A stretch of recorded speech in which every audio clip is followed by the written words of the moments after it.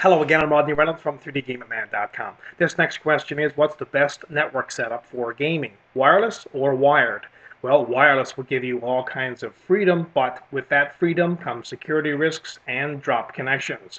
By the way, if you are purchasing a wireless router, go for a draft and approved router. That will give you the best security and also the best range.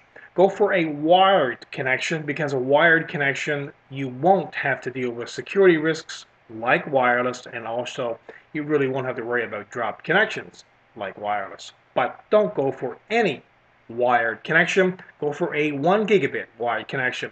Now, in order to have a true 1 gigabit wired connection, there are a few things you'll need.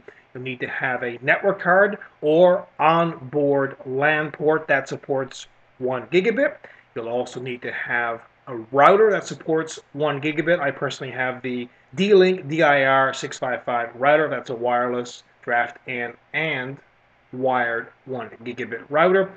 And you'll also need to have cables, category 5E or category 6.